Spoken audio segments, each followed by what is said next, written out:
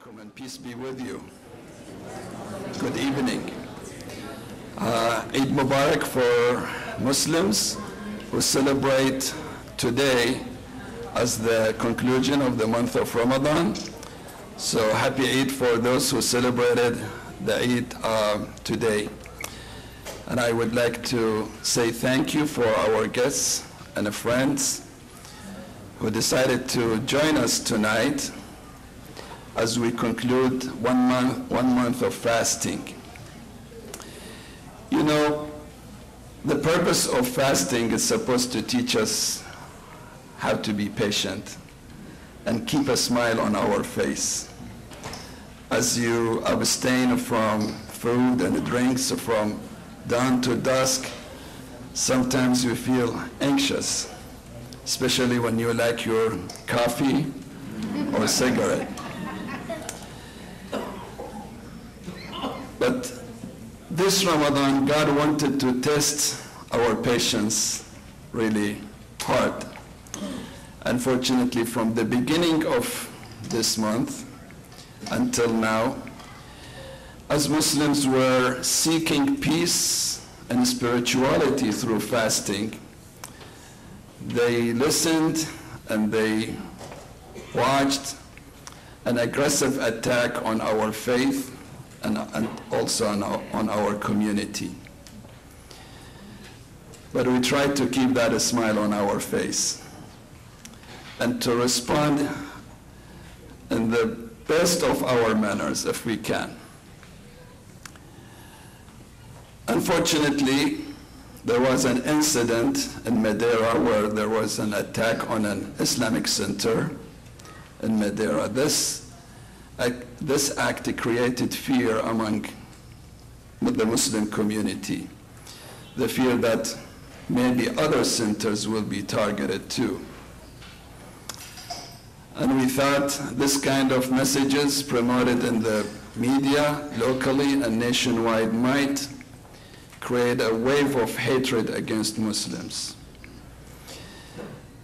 But the other side of the story is that we were overwhelmed with the support of dear brothers and sisters like you. It gave us a sense of strength and power and not to feel that we are alone in our struggle for our civil rights. And today, this event really is about religious freedom and civil rights.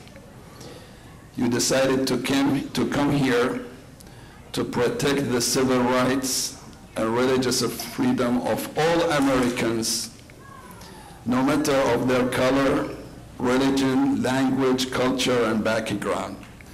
And this is something deserves a true celebration, that there are noble Americans. I think all Americans, except very few, all Americans are good-hearted people, fundamentally good, just like Muslims.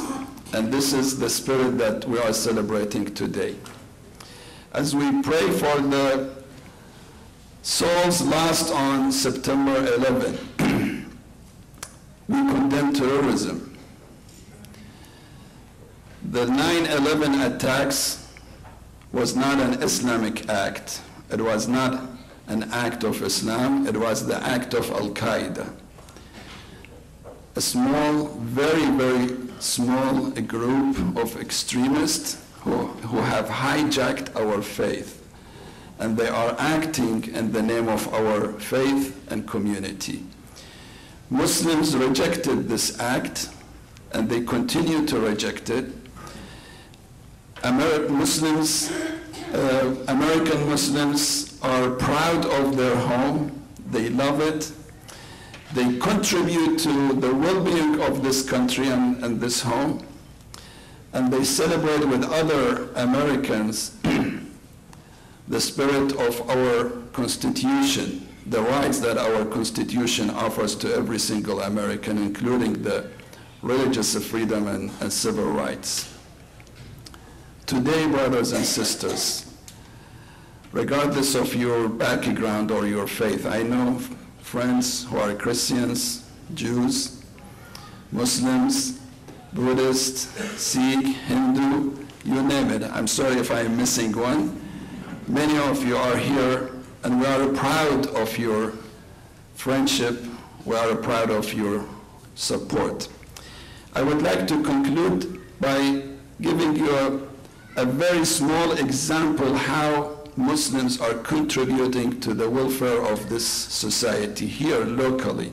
I'm not talking about nationwide.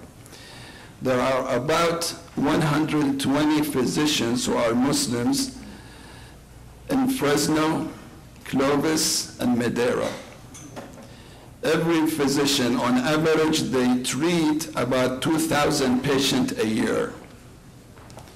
So Muslims are saving about the life of 250,000 people in our area by treating them, caring about the loved one, and caring about our children. This is only one example. And today, we are here tonight to celebrate this fact and to tell you that Muslims, physicians that are among you tonight, and nurses who would do anything they can to protect this land, to protect their home. May God bless you. May God protect America. Thank you very much.